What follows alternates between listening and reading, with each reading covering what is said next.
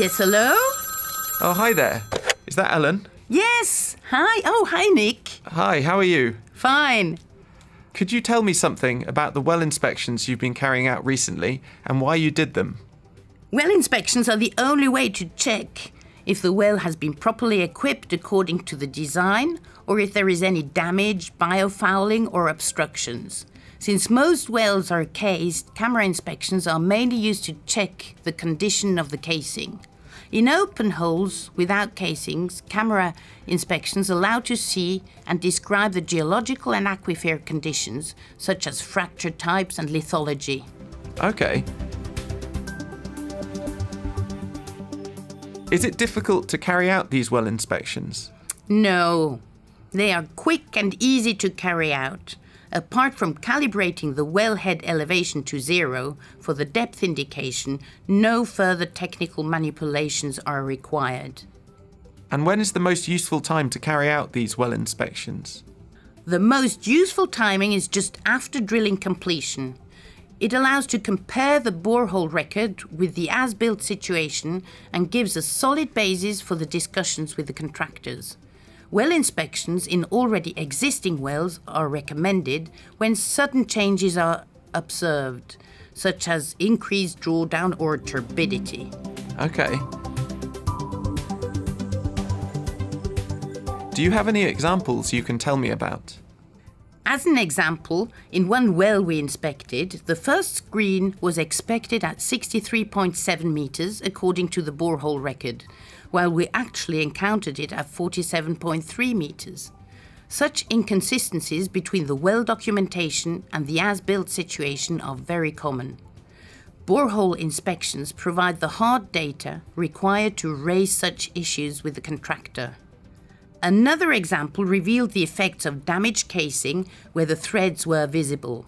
According to the borehole record, the first screen should have been encountered at 38 meters above the static water level at 41.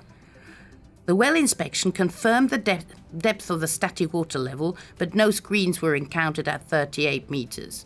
So here again, the difference between the well documentation and the as-built situation. So the dripping that can be seen in the video does not come from the seepage through a screened section above the water level, but is introduced to the well through the damaged casing. Whatever the reasons may be for the dripping, it is generally bad news, meaning that the unsaturated zone and the well are connected. And why is that a problem to have the unsaturated zone and the well connected? This process introduces air and nutrients into the well, which possibly explains the development of the prominent biofilms encountered just below the water level. It's a textbook example showing what can happen if water from the unsaturated zone enters the well. This is typically the case if screens are placed above the water level, which is a common reason for premature aging of wells. How did the contractors react when you discussed these findings with them? Discussing these results with the contractor led to an immediate improvement of the drilling works and improved collaboration, since the underground was no longer exclusively accessible to the contractor but also to the client. This was a surprising result.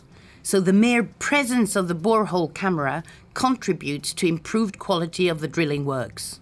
Ah, it's probably a similar effect to Big Brother's watching you. And what type of equipment do you need? I usually recommend simple down-the-hole cameras, which are robust with an integrated power supply.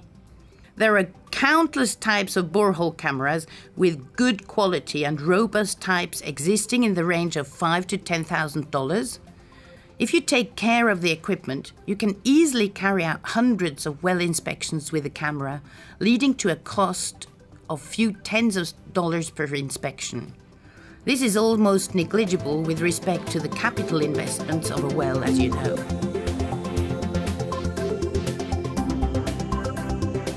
And how do well inspections relate to project management? As already mentioned before, the results can be used to negotiate contractual issues for cases where inconsistencies have been discovered. This can lead to cost adjustments which may easily pay off the capital investments of the camera. But then, of course, if contractors know that you can check what is happening down there, the quality of the works naturally improve just by putting contractors and clients on the same page. So this is the main connection to project management. So such improvements of drilling work increase the lifespan and efficiency of wells, which is invaluable for the sustainability, thereby avoiding funds disappearing down in the darkness and the silence of the wells. So was this of any use to you? Yes, that's great. Thank you so much for your time. Okay, hear you soon again then, Nick. Thank you. Goodbye.